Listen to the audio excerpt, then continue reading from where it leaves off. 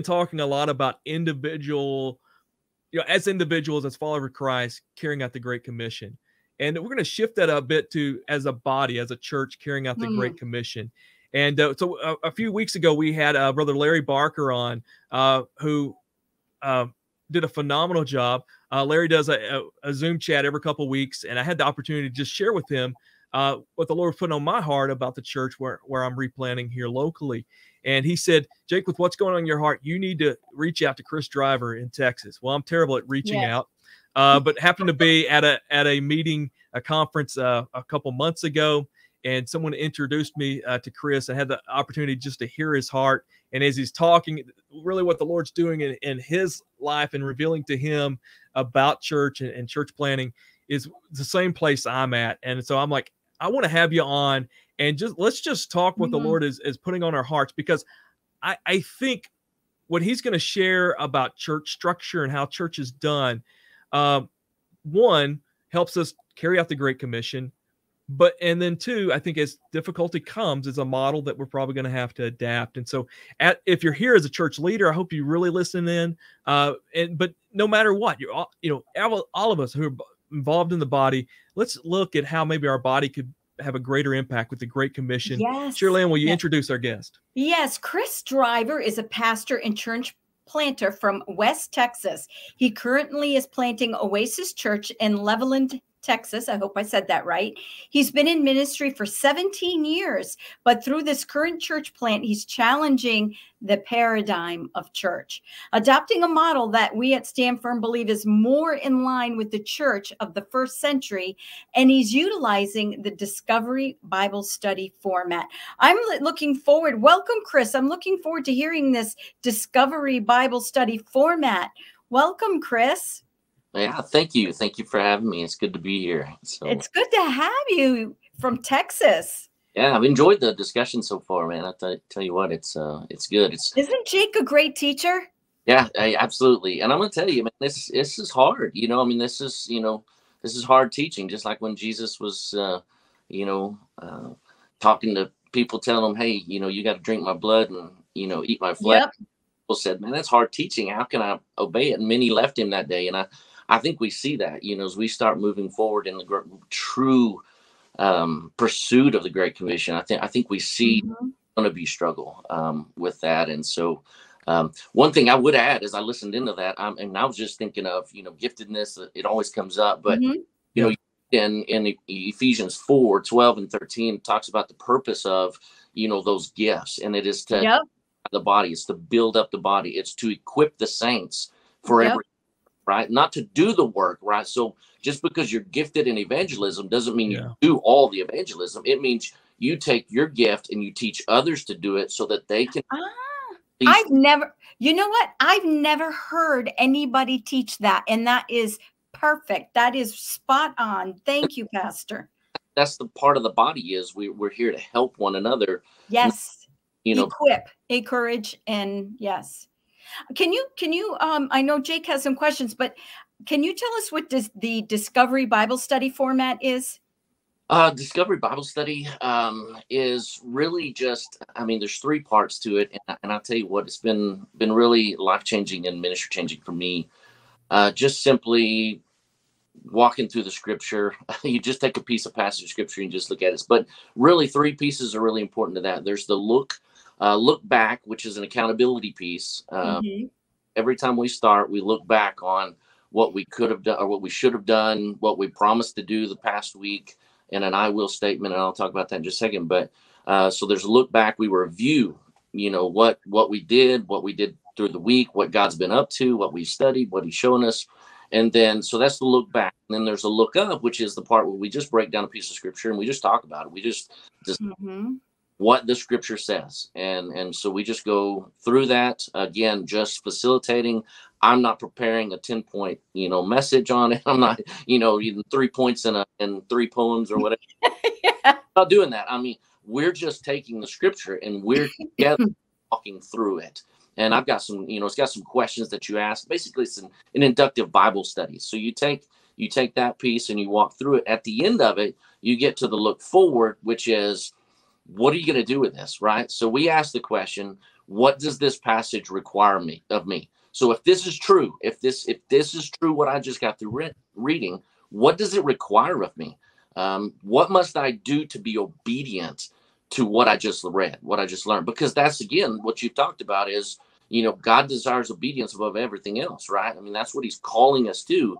And just as you said, when he shows us something, it's not a bad thing. If it's a repentance I need, if there's something I'm doing in my life or not doing, and great, that's not a bad thing. It feels kind of bad at first, when God puts his finger on something, but it's not bad. It's a good thing when he identifies those things in our life that need to come out or things that we need to do. And so, that's that look forward. And so every time we come to that place is everyone leaves with an I will statement. I will, in response to God's word, I will, whatever it is. If it's, maybe it is share the gospel with Joe down the street. And, and so next week we come back, what the first thing we do? We hold one another accountable. Last week you said you were going to share with Joe. How did that go? I mean, this seems like everybody should be doing it, but it seems revolutionary too. And it seems like some people would leave the Bible study because they don't want to be accountable. No. Listen, if you've ever been around kids, people always say, well, if you put structure, kids will rebel against. Yeah, they push back a little bit until they understand that you're going to actually hold them accountable. Then they thrive. That's awesome. They thrive. That's awesome. Right. So you put boundaries and then they thrive. So I think the problem with the church as it is today is we have zero expectations for our congregations. Yes. Maybe you pay your tithes, but really, as far as a personal obedience and applying the word and the truth that we preach to them every week, we have zero accountability. We don't expect them to do anything. So we've set the bar really low. And I've learned over the years in teaching and coaching and all those things that kids will live up to your expectation. If you have zero expectation, guess what? They'll live up to it. People are not different. I mean, if you have no expectations of obedience, guess what?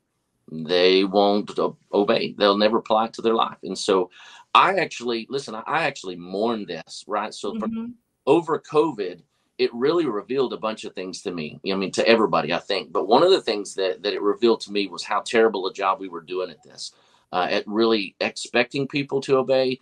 And then the second piece, which is I learned through TTI, which is the Timothy Initiative, was this, the DBS, but also the accountability piece.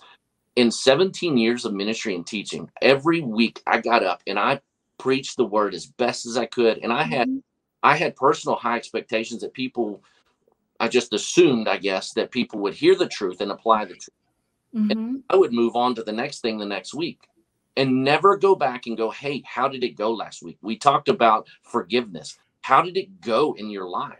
How did you apply that? And never come back to holding people accountable. And we view accountability as this terrible thing, right? I mean, this terrible word. I need it. I asked for it. God asked for it. The accountability is not a bad. It's a wonderful thing, and you do it in love. So every week, I don't beat people up if they didn't do well, right? I mean, I don't call them out and kick them and then kick them out of the group. I mean, praise God, he doesn't do that with us when he went get it right? I mean, so what I do is I just go, how can we help with that? Right. I mean, you were going to share with Joe, what if we, do you want me to come with you? Do you want me to pray with you? What can I do to help you be obedient? Right. I mean, that's real accountability is not beating people up. Real accountability is helping lift them up to where they're supposed to be. Yes. I want you to be obedient. I want you to succeed at this. And I think that's the piece so when you change that perspective of accountability, it's a good thing. It's a great thing. And people love it and they thrive under it because they've never been expected. I mean, sure, it's strange because they've never been expected to be obedient. It's a foreign concept. So I love it. I absolutely love it. Like Jake said, we may be moving to North Carolina and utilizing apartment life that we talked about a few weeks ago. And I am going to use, if my husband and I do a Bible study, which we probably will, I'm going to utilize this format because it's necessary. Iron sharpens iron. It is. And I've dropped the Timothy Initiative website there in the comments. So wherever you're viewing this, check it out. A great resource. And many of you watching, you're familiar with Discovery Bible Study, even if you don't know it, because many of you have caught the the documentary Sheep Among Wolves too, about the work going on in Iran and are keeping up with what's happening in Afghanistan. A lot of times you'll hear the phrase disciple making movement or DMM, but within that, they're doing the Discover Bible Study method. And so really what we've been celebrating on this, through our program, and many of you viewers have been celebrating, is the results of the Discovery Bible Study. And we've just recently tackled this at our church as well. And one of the things that I didn't expect was from really the unchurched, who are loving the fact that it's not just me telling them what to believe. It's there. And I didn't expect that part. Yeah, it's discovering, right? I mean, yes. Yeah. When you actually dive into it and you allow people to discover what the word says.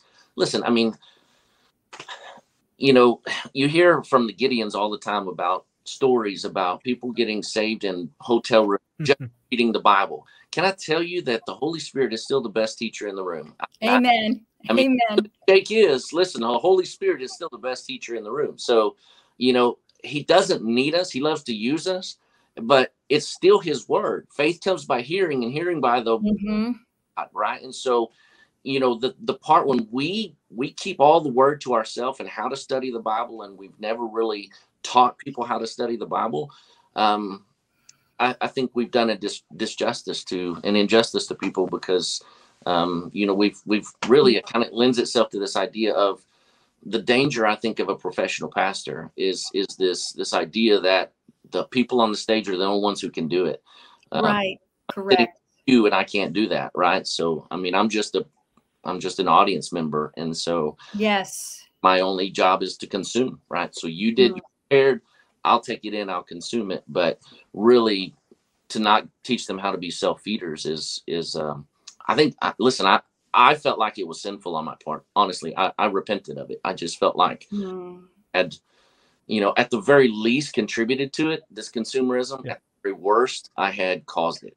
And so, and this is one of the things that I've been wrestling with is when we started down this idea for, Oasis and what it might look like. And, was just, I started with the problem, what I saw as the problem, and that was consumerism.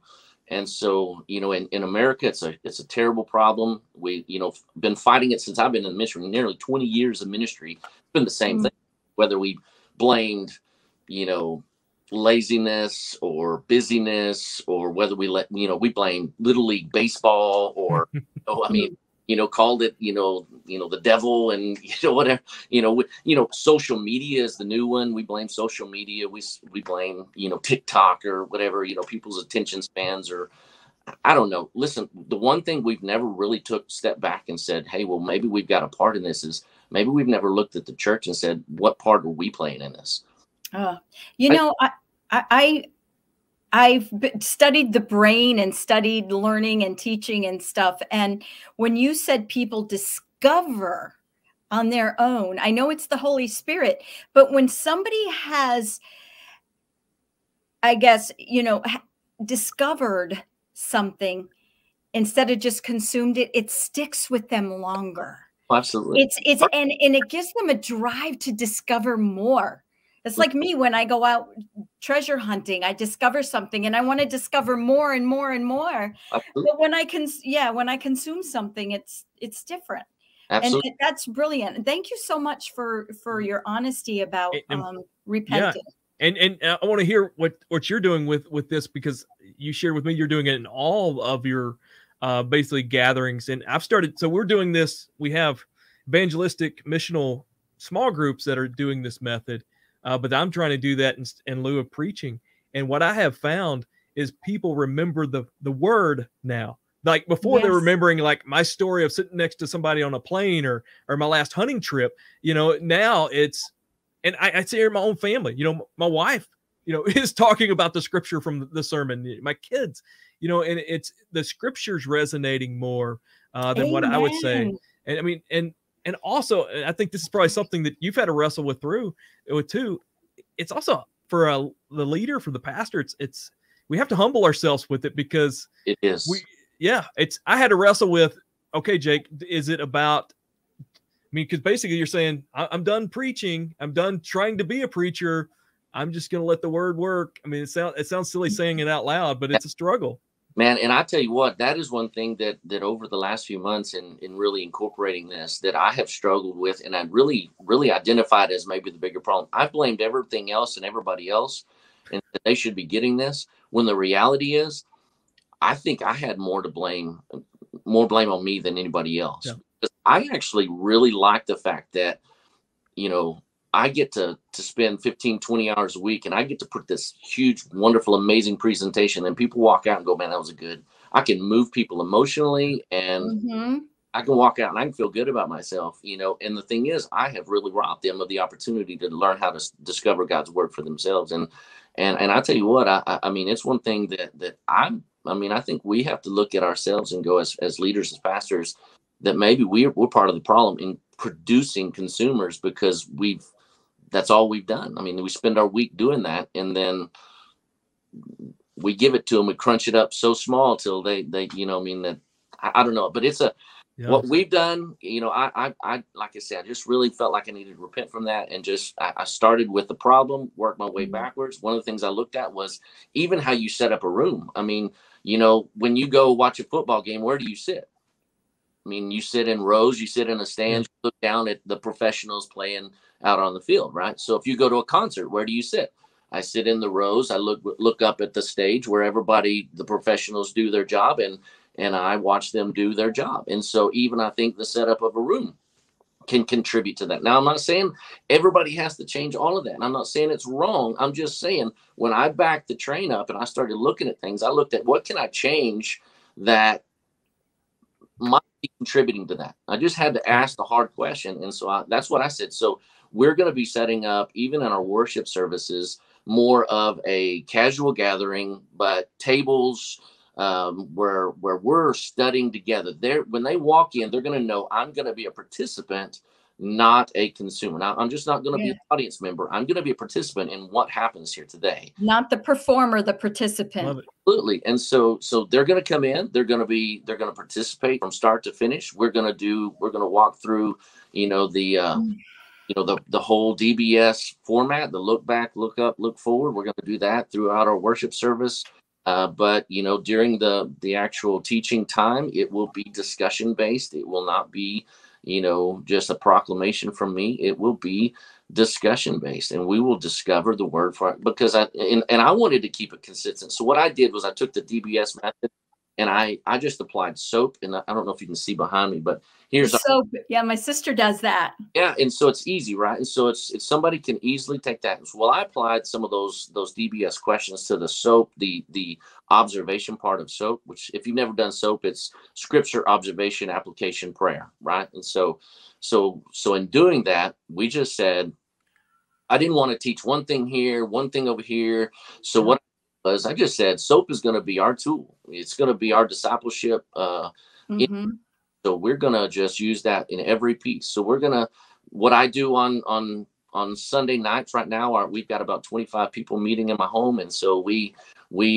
soap a scripture together. We just put that scripture together. Washing of the word. And I'm teaching them how to feed themselves. So they're observing it, they're participating in it. Now I release them to go back the rest of the week and do it themselves, right? And so we come back and we check, how did your week go? We get to share what God's shown us, and we do it again. Again, this is the emphasis. When we move to Sunday mornings and we do an actual worship service, guess what we're going to do? We're going to soap scripture on Sunday morning. And the reason is this: Sunday morning, and I love Sunday morning, and I love worship, and I love participating, and I love just being together with my brothers and sisters in Christ. But when it comes to the Word of God, Sunday morning is not anymore Tuesday morning, right? I'm sitting at my home in Tuesday morning. I'm diving into the Word. Sunday morning is not more important than Tuesday morning. God can speak just as clearly on Tuesday morning. Amen. Sunday morning. Now listen, gathering on the Lord's Day is absolutely critical to the body of Christ. Hear me in that. We need to gather. Quit watching online. Get into church. Be with your brothers and sisters in Christ. I know the pandemic, and I know it's scary and all those things. Gather with believers, because you can't get online what you can in person. You just need to. Okay, so I'm going to emphasize that. If it's at all possible, do that. Don't take the easy road out or whatever it is. gather together because it's that important. But I'm going to say that when we gather together, all right, I mean, we get what we can do, but the rest of the week is just as important. We should be in the Word every single day. And Amen. our people we've got about, I guess about 12 adults right now. I mean, they are loving it. I mean, just every day I've given them a soap schedule, and, we have a text group, and we're like, hey, this is what I learned today. And, just sharing, I mean, and we're on track and we're staying. And so guess what happens? So we go through our week, if we did Mark 1 through, 6, we started on Sunday with Mark 1. Guess what happens on the next Sunday? We're on Mark 8.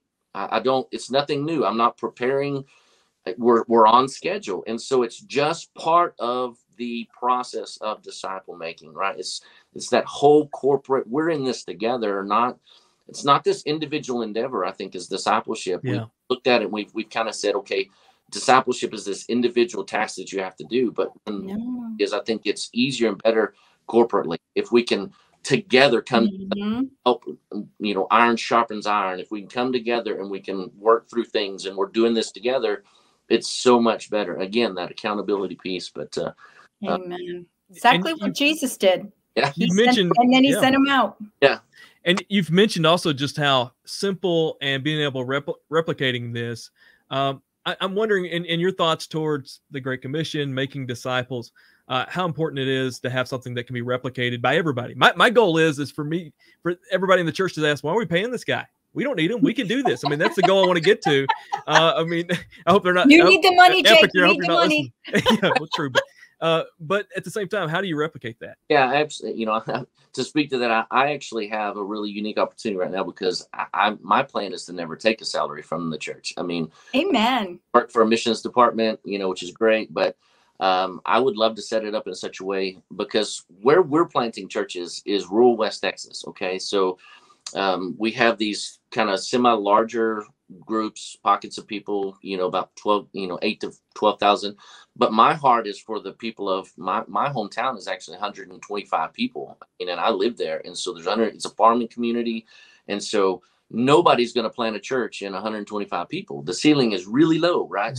Right. Current church planting model. So how do we get that to them? And it has to be reproducible, right? I can't go to, 100 small communities in West Texas. So it has to be something that's reproducible. And again, if I'm teaching one thing versus, 3 or 4 different things, and here's our tool for this, and here's our tool for ladies, and here's our tool for men, and here's our tool for kids. And, if I'm teaching all these things, it's not really reproducible. But if I'm teaching one thing and it's simple, then I can teach, my friend to do it. And guess what? He can lead a study. All he has to do is facilitate a study in his hometown. And so, I mean, it opens the door for reaching places that we would never, because until we wait for somebody who's super gifted and maybe there's enough people there that they can finally support him financially, who can wait for that? I mean, I live where nobody's going to come to 125 people and say, man, we're going to plant a church here. So we have to look at it in a wholly, just completely different mindset and go, how do we get that to them? Well, the best way is to equip the ones that, are faithful and send them out to their, this is what they do overseas, right? I mean, simply, you want indigenous people planting churches. And yet here in America, we want to train professionals to go to places and plant churches. Yeah.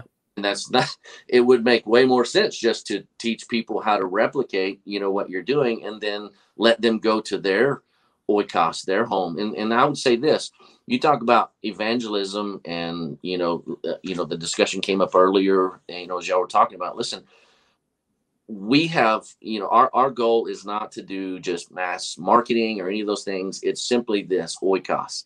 We just, the first thing when somebody comes in, we have them write down all the people they know that don't know Jesus or are far from Jesus, that they're unchurched and don't know Jesus. And guess what we do? They write them down. They go through their phone contacts, however it is. We got some tools that we can use to help them get that, but identifying people that may not know Jesus. And then we say, start praying for them by name, and then start having conversations with them. Start practicing hospitality. have them over, invite them into your life. And this is a big piece I think is missing in the churches, is that Yes. of hospitality. And that we go to church, we do church at church, but after that, I don't want anything to do with you. We don't see the body of Christ the rest of the week. I mean, Pastor, can I ask you to, and maybe Jake can elaborate on this too, because I've heard Christians say, well, we're not supposed to be dining with sinners and hanging out with sinners, and we're not supposed to be doing that. So I'm sure you've heard it. Both of you have heard that before. Can you speak to that? Let me just say this. This is what I tell people. Listen, you cannot impact what you do not engage. Oh, I like that. Mark the tape, David. If you don't touch them, you can't reach them. Yeah. And so, I mean, I don't know what else you do. I mean, we have, again, this goes to that oikos. We want to put on this big event and invite people in mass, and we want to share the gospel in mass, when really the most effective way is one-on-one. I'm not saying those things don't have their place and they can't work. I'm just saying I've got 12 people. They know more people, more lost people than we could ever reach, really, honestly. Yeah. Yes. They know more lost people in those 12 people than we could fill up. We couldn't hold them in my house if they all got saved, right? I mean, so we look for these mass things when really you already know lost people. So just go and engage them, right? Go share the gospel. And so one of the things we do as part of our review time is we do what skills review. We do how to share your story. So we each one, somebody practices their story every week, their testimony, and then God's story. I teach them how to do the 3 circles method, how to simply walk through a simple evangelism tool. And then guess what? Now you've got the tools you need. Go have a conversation. Invite them into your life. Spend time with lost people. Have them into your home. Show them the love of Christ. Not just say the words, but actually show it to them. Engage them. Let God be the one who changes them. You can't change them. Just speak truth. Let God do the changing, and open that door. I'm not saying it works every time. Many times you get rejected. That's fine too. I mean, it's fine. But I can still love on people, and I can still have a home, and I build those relationships. I just recently built a relationship with a young man going through a tough time, and was able, just started with praying for him because of something that was happening in his life. And so, had dinner with him and his wife the other night with my wife, and just building that relationship. And I mean, that's as simple as it gets. I mean, but you have to be willing, and that's not something we've told people. Just come to this building on Sunday morning, and that's all that's required of you. And so I think we've got to stretch that and change that and go, let's try something new. I mean, because the other's broken. So I don't know. So where do we get these tools, Jake and Pastor? Where do we get these tools? Say like there's a pastor watching and he wants these tools to implement in his church. So I've put the link to the timothyonline.org that was mentioned, Timothy Initiative. We'll try to get a link out as well for many are familiar with that Sheep Among Wolves film I mentioned. They're also doing some training also along the Discovery Bible Study method. So I'll try to get that link in there as well. Now, Chris, you mentioned a tool that y'all use to help people gather names. Is that something that's available? I actually got it from the Timothy Initiative. They have you write down just all the names, just list them in a list. Yeah. There are some other things that we've used off of our multiplication training that we do at the BMA of Texas. It actually has some, basically you identify your areas of influence. Like I go to the gym. Okay. So then everybody at the gym who doesn't know, Christ, you put them in there. And, if I go, golfing, I have a golfing one because I love to play golf. And so all the guys that I know that I play golf with that don't know Jesus, they're on that list, and I pray for them. And so, but really it's just, you could go through your phone, go through Facebook, all your friends. Yes. You've got so many lists everywhere. Yep. The intentionality is just to put them down, start praying for them, and then actually do something about it. Engage them somehow, invite them into your life, invite them into, some sort of thing you like to do. Again, none of this is new with me, right? That's right. I piece things together, but at some point you actually got to do something, right? And I think that's That's the holdup. That's absolutely. We have we have 3.5-4 minutes. Jake, did you have another question? Yeah. I want to touch on the do something, because, and Chris, I know you would absolutely agree. Ultimately, this comes down to praying for those open doors and praying for people. We're going to get more moved in prayer than us doing something.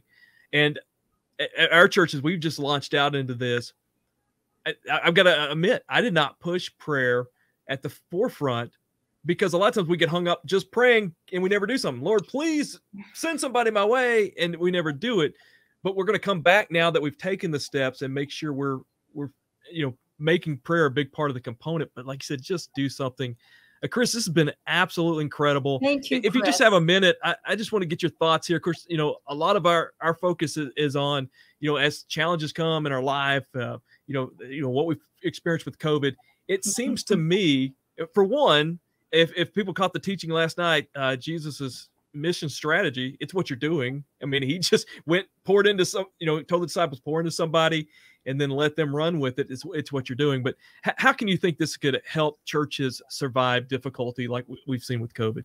Well, that was the main thing that COVID taught me. I looked around, and ministry shouldn't have stopped, right? I mean, honestly, because we couldn't gather in large gatherings. But you know what? If I were just dedicated to this oikos evangelism, if that was the only thing I knew how to do, ministry wouldn't have stopped, right? I mean, if I had that tool, if I had that as part of what I do as my lifestyle, I still knew people. We could still have them over in small gatherings into our life. I could still reach out to them individually. I could still show hospitality. I could still love on people. I could still do ministry if I had been equipped. If all of our people had been equipped to just do that piece, I guarantee you ministry wouldn't have stopped during COVID. It wouldn't have stopped, because we could have still been sharing the gospel. We still should. But when we didn't have the church building to go gather in, it was, people panicked. I don't know how to do ministry. And again, because we had limited what it means to be a Christian to what happens on Sunday morning. Yes. People had no idea how to do it otherwise. They had zero idea. I don't know how to be a Christian without Sunday. And so what did we do? Well, we, as fast as we could, put online services up, right? We teach our church planners one thing. We teach them, one of the things we share is it's like playing chess. So professional chess players, when they learn to play chess, will take the queen off the board because it's the most powerful piece, right? So they take the queen off the board and they learn to play chess with all the other pieces. And then they put the queen back on the board and they're amazing. I mean, they can defeat you in so many ways, right? Well, that's really what happened was we took the queen off the board, but we didn't know how to use the other pieces. Great analogy. No idea how to do ministry without the Sunday morning service. Again, it's powerful. It's part of our culture in America. I mean, I'm not saying, we need it. It's an important piece, but if that's all we have, we are really playing, one hand tied behind our back, because so much, every other part, all of life happens really outside of that 1 hour on Sunday morning. Honestly, our whole life is just outside of that. How can we get people back into just doing ministry again? Amen. Right.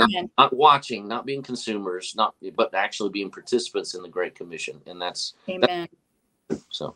Hallelujah. Well, we ran out of time. Chris, thank you so much. I'm really excited to start a Bible study this way.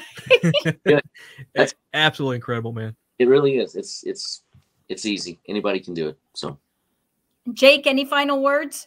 Well, Chris, I want to thank you so much for coming on, taking time out to do this. I wish we had more time, because I think also your background in coaching, you mentioned, probably has something to do with this too. I heard a coach one time who became a pastor say, if we did church, he was a wrestling coach. He said, if we wrestled and I coached my wrestlers like we do church, we would just be in the team meeting all the time and never practice what we do and never go do it. And that's what we are. We're just in this repeatedly team meeting, watching game film and never getting out there. And so appreciate what you're doing. Absolutely. Great analogy. God bless you. And everybody join us again next week. And don't forget to watch Jake next Thursday evening.